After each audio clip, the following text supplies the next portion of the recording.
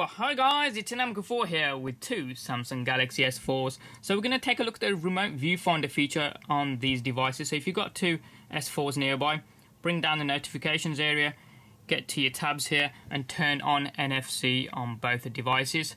Once that's on, come out of it.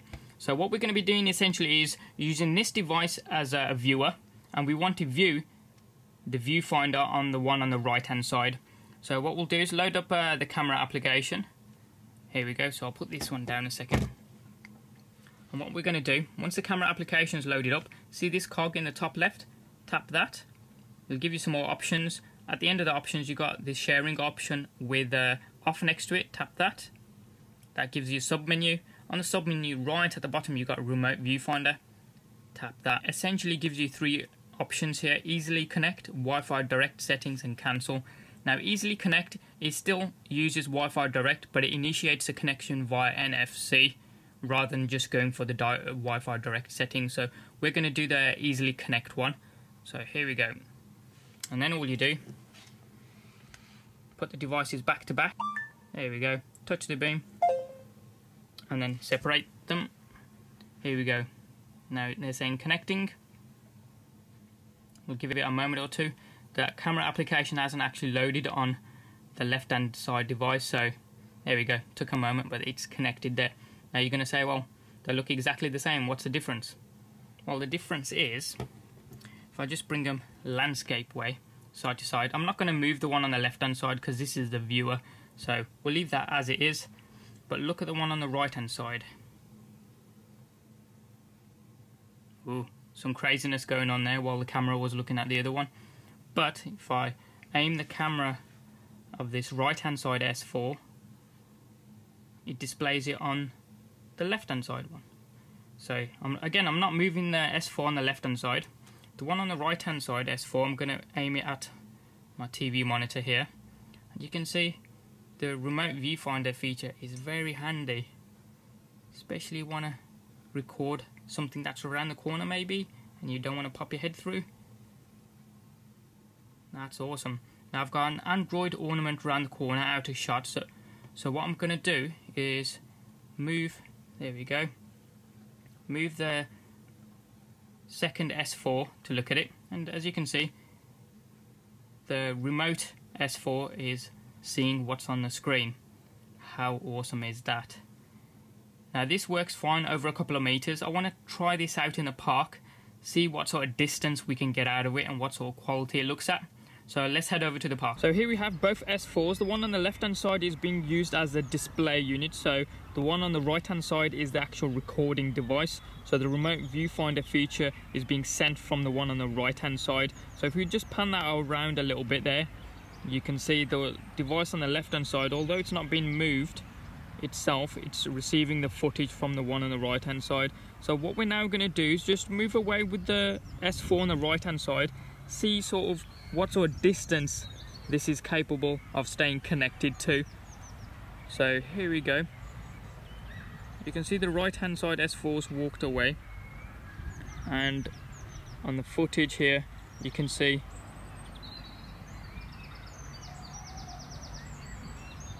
still going. I think you may have got to about 10 or 15 meters maybe there. Still recording. You can still see the footage. And there's the other S4 in the background there. May have got to about 30, 35 meters, something like that, I think. Still recording. We can still see the footage. And he's panning around now, as you can see. Still receiving the footage from the first S4. There he is, way over there. What's that, 30-40 meters still? 35-40. Still receiving the footage. I think it may be getting a little bit jerky now as he gets further away. Still receiving it though. Look at that, still absolutely. It's panning it around still. And let's see if we can see him over there. Where is he? Zoom in. Well over 40 meters away there. Still walking with the S4 there. Still sending the remote viewfinder signal to the secondary unit. Still going. Look, he's panning away. And is that still going? Yeah, that is still going. Yeah, nice shoes he's got on.